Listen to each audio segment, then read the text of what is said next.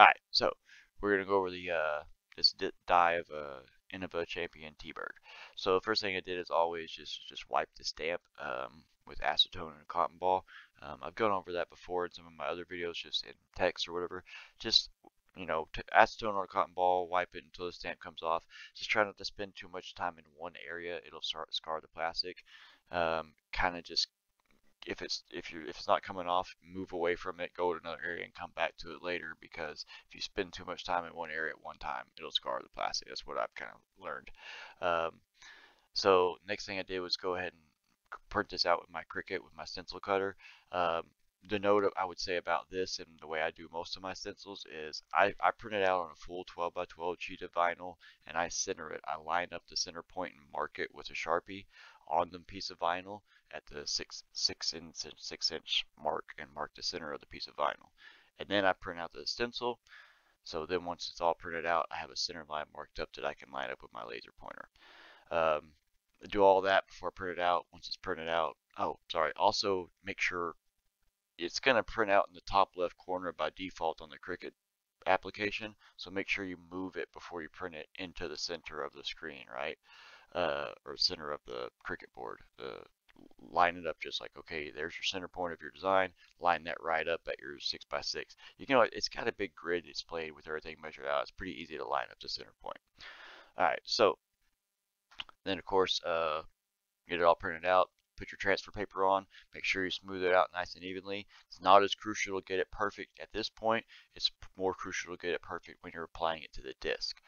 Okay, so once you get the transfer paper on there, you're going to line up the laser pointer on the disc. And then what I do is I take my transfer paper, or I mean take my backing off. I kind of did in reverse order. I probably shouldn't take the backing off before I got the laser pointer all lined up, but that's what I did. Get my disc lined up, take it backing off your vinyl. I do it by setting it down. You could do it in opposite too. You could put the vinyl down with this and you can mark the center point on the sticky side if you really wanted to, and then put the disc face down on it. Might be necessary in some applications to do that, because sometimes you can't really see the center point on from the top of the disc, but you can almost always see it from the inside. So you've got that little plastic node where they injected it, whatever. So you can always tell what the center is on the inside, pretty much. However you want to do that. I use the laser pointer. You line up the center point however you want to do it, whichever is easier for you. That's just how I do it. Alright, once I get it on there though, don't just be real hasty. Be real smooth about starting from the center and working your way out and avoiding getting wrinkles. Wrinkles cause bleeds. So take your time, do it really slow and methodical. Don't get air bubbles in there and start from the center out in a spiral motion. Don't just do it like all the way down each side. You're going to end up with wrinkles. Got to do it evenly, working your way out, because it's circular. It's not a flat surface. You're going to get wrinkles when you fold it over. That's no problem. When you do fold it over, just kind of give it a little bit of a tug just to kind of keep it tight on the outside. Don't rip it or anything, or pull it too much. You don't want to mess up your design or start pulling it away. But just make sure it keeps really tight whenever you fold it over. And that's pretty much it. Here's what it looks like.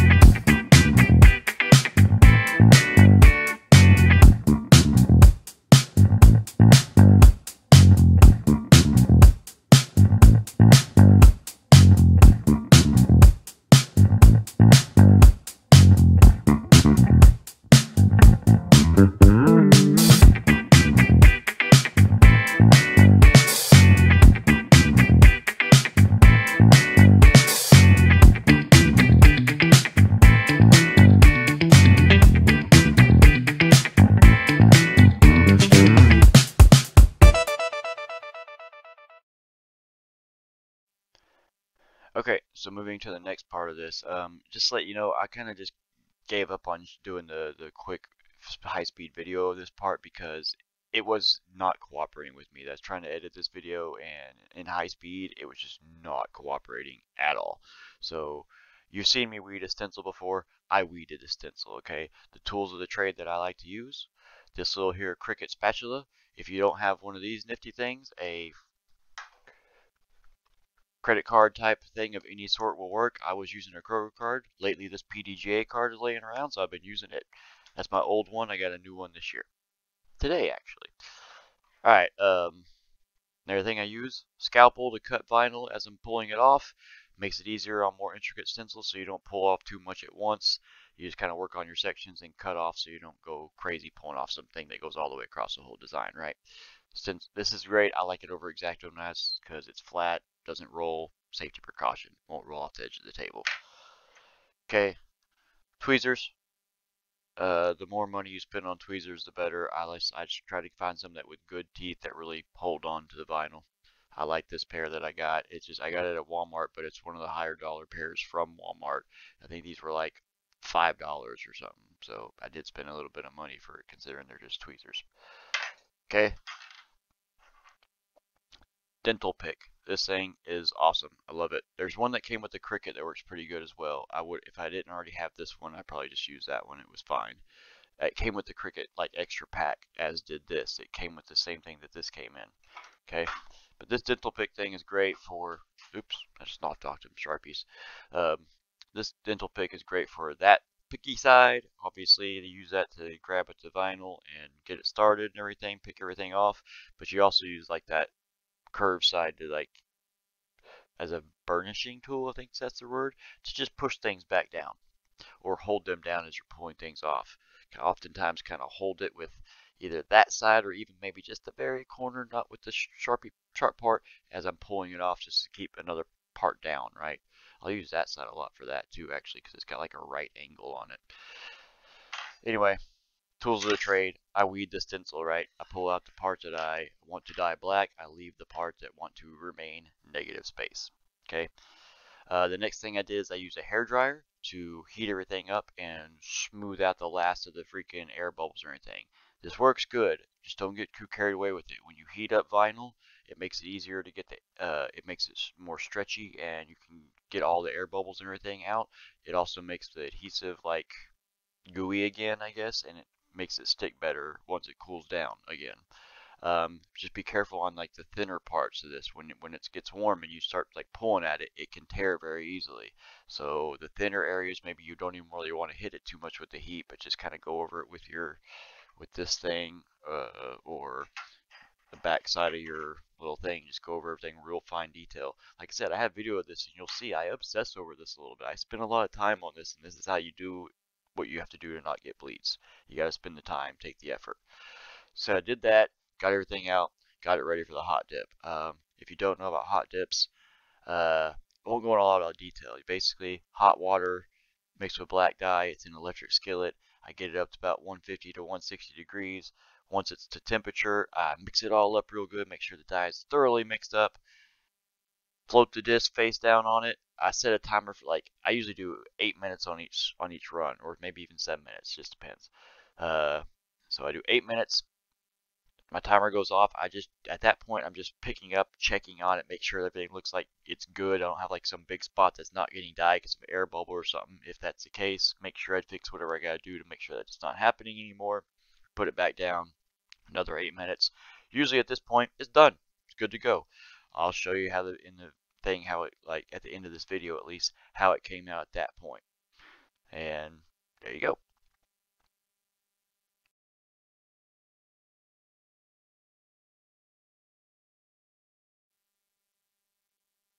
Alright, now that our hot dip stencil is complete, you kind of see what it came out as, and it's kind of hard to see it's all black, but what I'm now going to do is peel all that vinyl off, and you'll be left with just the yellow and the black dragon left on it, and that's basically the next step. I'm not going to show you all of it, but I'll show you like the last few pieces being pulled off, and then the last thing that I do just to help the you need to do this. It's kind of like an important step in my opinion. Um, I take like a little scrap piece of vinyl that still has like the sticky on it, and I'll like, in this case, I'm like wrapping it around 2 fingers, and some point sometimes I just kind of grab the piece and do it, but just using that to go over and get all that adhesive on that vinyl will pull the adhesive on the disc off. It's a lot easier to do it that way. It leaves it a lot cleaner, and you won't pull off any dye that way. If you go, you can get it off with uh, like rubbing alcohol or something, but after a while, that too much rubbing alcohol like will make the dye run. Obviously, acetone definitely will. You don't want to use acetone; that'll be disastrous. Uh, Same thing with like clear worm dip, it's like the same thing. Um, Maybe Goo Gone would work, um, especially if like you let it dry for a while and then you come back and do it. Rubbing alcohol might even be safe at that point. But point is, I mean, I use rubbing alcohol to mix dyes when I'm doing it by like hand painting or whatever. So it can make your dye, your colors run. So if I were you, I would just do the vinyl thing. I think that's the easiest way to do it. Then it'll be done and it's ready for the next step, and I'll kind of show you how we finish that up, and then we'll talk about the next step after that, because that's it for the stencil, and we'll go on to the how we increased multiple techniques on this disc basically. All right, here's how it went.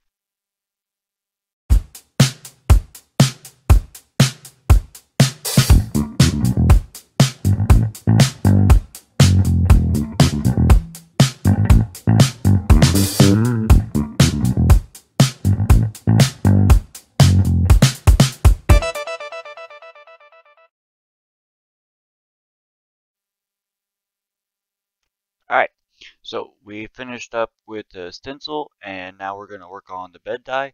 Um, so on this bed die, basically, I'm not going to go into a lot of detail. It's a glue bed. I didn't really have a specific pattern or anything in mind. It was pretty random, and to be honest with you, I made some mistakes on this that I learned from. Didn't really do anything wrong with the bed itself. It actually came out really well as far as I didn't really have any air bubble issues or anything like that. I finally got a good torch to get the air bubbles out. It helped immensely. I also learned a little trick with a toothpick how to kind of pull. You can pull like the film off the top of it, and sometimes you can pick up air bubbles and stuff in that when you pull that off. Um, if you don't know what I'm talking about, I don't know how to explain it. When sometimes the acetone hitting one place over and over will develop like a little hard filmy surface on top of that glue. The heat from the torch will do the same thing. And when you get that little film, you can literally just like take a toothpick or something else. I've been using toothpicks, so that's what I have. Sort of poke things with, and I just kind of put it right in the center of that and just twist, and it'll just wrap that film up and then just kind of gently pull it out. Just be careful. I mean, it's just like everything else you're working with. Don't screw things up. You can do this in the middle of the design. I did it before I started adding ink, so it really wasn't an issue. But you can also do it in the middle of a design, and if you're doing that, make sure you don't like dribble glue or dye all over the place. Shouldn't really be picking up dye when you do that, because usually that if that film is there, the dye doesn't won't stay there. It'll slide off that film, and that's why you got to get rid of it anyway. Anyway, I don't want to go into too much detail on that. I'm gonna do a quick video of this glue bed. My only tips for glue bed really: use your torch, get the air bubbles out. That's crucial. When you're using a torch on the air bubbles, don't get too close to it. You're not trying to like hit the actual glue with the fire. You're just trying to hit it with the heat, and like the wind, like the pressure from the output from the torch from the butane coming out, that can cause air bubbles too if you get too close. So you're really just trying to hit it with the heat and nothing else. So you kind of do this thing where you kind of lay the flame in a little sideways and don't totally touch it. So get the air bubbles out. That's one tip. Like I said, the thing about the film, when you're pouring the glue into the bed, people say go fast, some people say go slow. My only advice is just keep a steady speed. Don't sit there and go, just once you start pouring, just leave it there. Yeah, don't let it go glug glug glug like it would, like you poured soda out of a 2 liter. You don't want the cuckoo cuckoo. You don't want a bunch to come out in surges. You want a slow, or not necessarily slow, but you want a steady stream. And when you're done pouring it, when it gets to that level and you kind of stop the pour, always good to kind of get your finger in there and kind of get that last drop. So because that last drop always kind of hits and makes a little swirl and causes a couple air bubbles or something, I'd rather have a little glue on my finger and just wipe it right off and avoid that whole mess. So here you go. This is me, just a quick run through the bed die, and then me putting the disc in the bed. The video is gonna go pretty quick because it's like a 40-minute process. Well, it really shouldn't have taken that long, but there's a lot of me messing around in the middle. But I just condensed this to a real quick thing. So here you go. This is me doing the glue bed.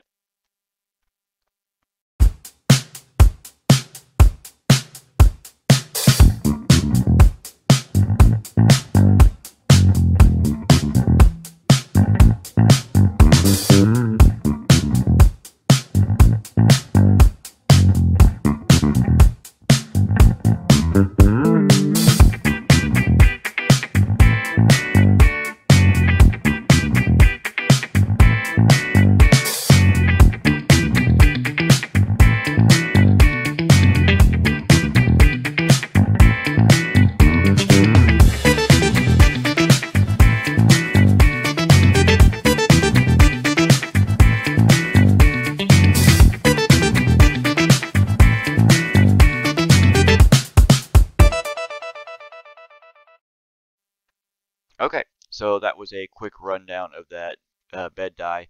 It doesn't go that fast. Obviously, it's in like super high speed. I mean, that was you know, the actual pouring the dye bed, doing all that was probably only about like 15-20 minutes, but it's like a 40-minute video because I ramble and I mess around with other stuff.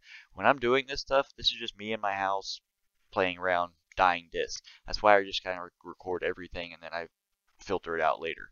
I'm thinking about just starting a live stream every time I do a dye session. That way, if somebody wants to watch the long uncut version, they can. But at the same time, I can still chop up these recordings and give you a quick condensed version. So that way you have both options. Because if you watch this raw footage, you're going to get a lot more knowledge from it because I just talk and give tips and stuff the whole time and explain what I'm doing and mistakes I've made, lessons I've learned, etc., etc. So skip to the point here. Before I started this dye bed, I told you I made a mistake. Real simple mistake. I went too dark. It blended in too much with the black. The crimson was too dark of a red to use. I learned a lesson on that. This is a lesson for everybody. When you mix, it all came from the fact that I was using radical red. I know from experience, and I should have just thought about that ahead of time, that radical red is a liquid, comes out pretty red. Radical red mixed with lotion comes out pink. I talked to a friend about that. They said, hey, try crimson with your lotion bed. It should come out red. So that was my thought process, but I guess it didn't. I didn't stop to go, oh wait, it's not going to be so dark, or it's not going to be an issue because I'm not using lotion. I don't really need to use crimson. That might be too dark. It was too dark. So now, lesson learned. I learned something. Whatever. So I'll go ahead and show you basically the final step in this, and that's just me putting a spin die around the edge. Let me roll that, and you can see the final product. And this one's in my bag. It's got my name on it. Don't really have any intention to sell it. But if you're interested and you want it, get on my Facebook thing, send me a message. I mean, I didn't think it came out all that cool just because the bed dye got a little too dark, but it's cool looking when it's backlit. There's a picture at the end of this that's gonna like show that, and it looks pretty good, I think. So anyway, here's the last step, and this is the TeeBird Dragon Knot, whatever you want to call this thing. It's done. So enjoy.